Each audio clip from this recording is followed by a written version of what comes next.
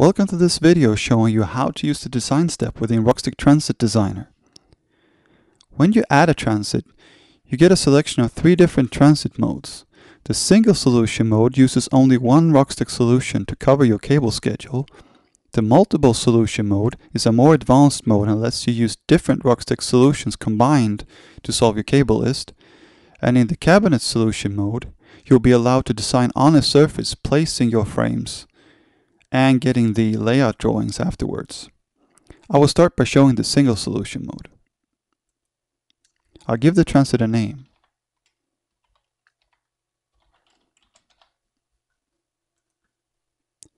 Now I will use a predefined cable schedule for this example.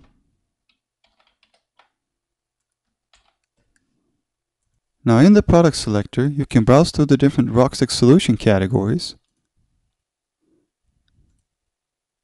or use the All tab and the filter mechanism to your left. Here you can filter, for instance, structure of installation, mounting type, shape, or demands. The Using Project tab is used to displaying all the solutions you've been using so far in the project. This is great for standardization. I will use a G6x3 for this example.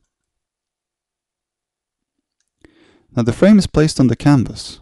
To my left, I can see my use space. On the frame itself, I can see the dimensions. I can change these dimensions by clicking on the right pane and choosing another variant. When I change to a different variant, I will also see that my use space is updated. If I change the opening size, for instance, and the number of openings, the use space will be updated accordingly. Now beneath the size selector, there's another section where I can configure my frame for all my other settings, like EMC, frame material, attaching certificates, and so on. Now let's assume that you have an existing building with an existing hole.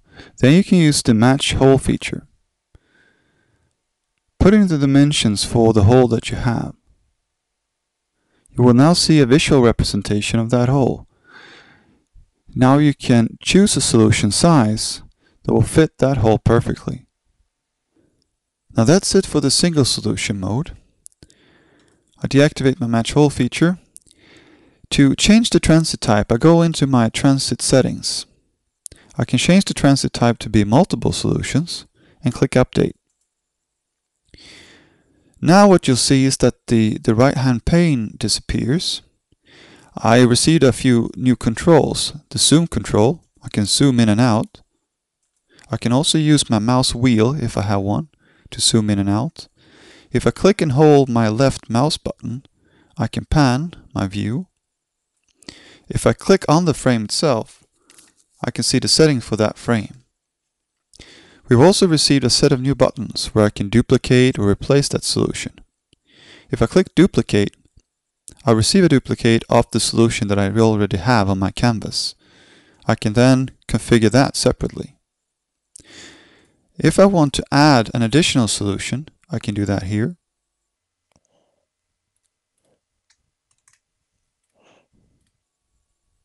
And then that additional solution ends up on my canvas.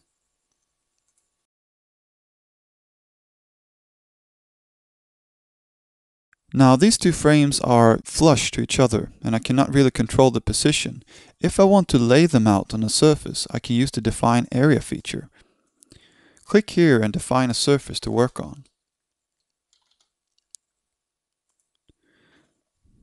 Now a grid appears on the screen and you can drag and place the frames wherever you like. If I want to fine-tune the position of one frame, I can click on it and set my positions here. Now let's look at the last transit type, which is the cabinet solution. Give the transit a name. You also define the area on your cabinet where you want to place your solutions.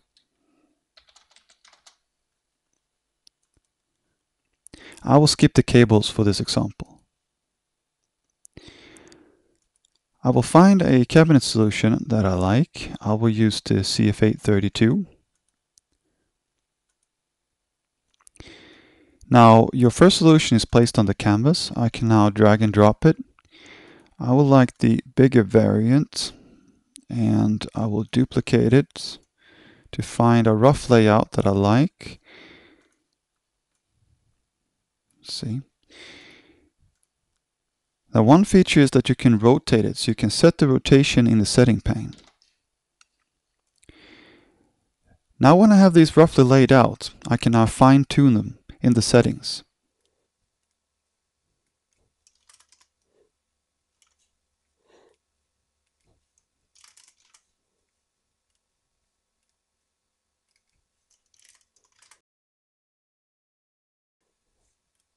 There we go. Now I got all my 3 solutions laid out perfectly. And that's it for how to use the design step within Roxtec Transit Designer. Thank you for watching.